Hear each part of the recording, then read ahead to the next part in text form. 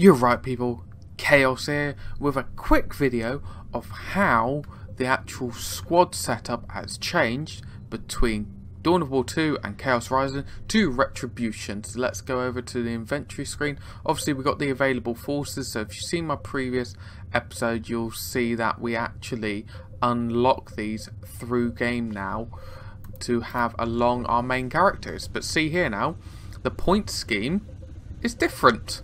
So obviously we don't have that little bar setup anymore. We unlock actual traits to use. So what I want to do is have the battle cry ability. So when he screams out, it basically makes damage output to nearby allies really strong. Now I want to obviously get this I want him to be a melee tank. So obviously this one here increases rate of fire. If equipped with melee, he carves through multiple targets, which is brilliant.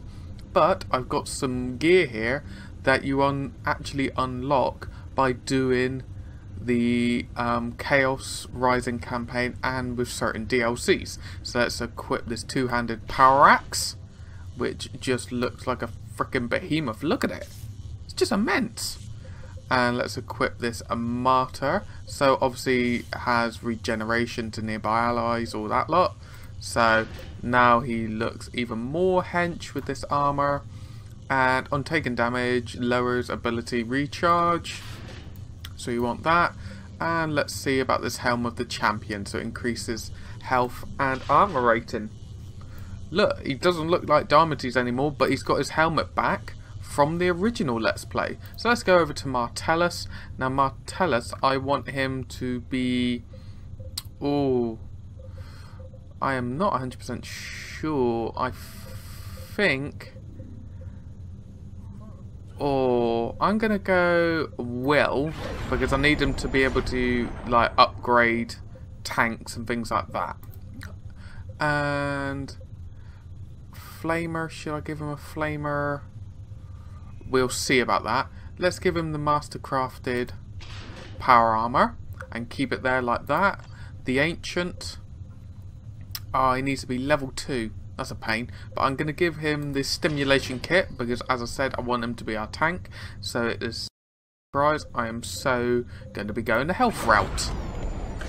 And then we got Cyrus, which I want to be sniper power, so it increases rate of fire with a beast of a sniper rifle. So let's we can't equip. Yeah, he needs a devastator ability, so that may be the next one, so he can have a heavy weapon.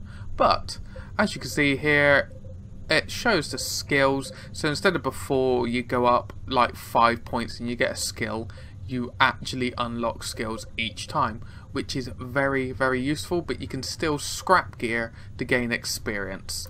So I hope this has been useful, because obviously, as I said, you go through missions and you get options to unlock unlock the troops, but also unlock upgrades for them.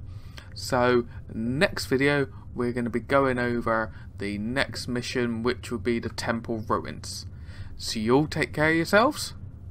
Chaos out.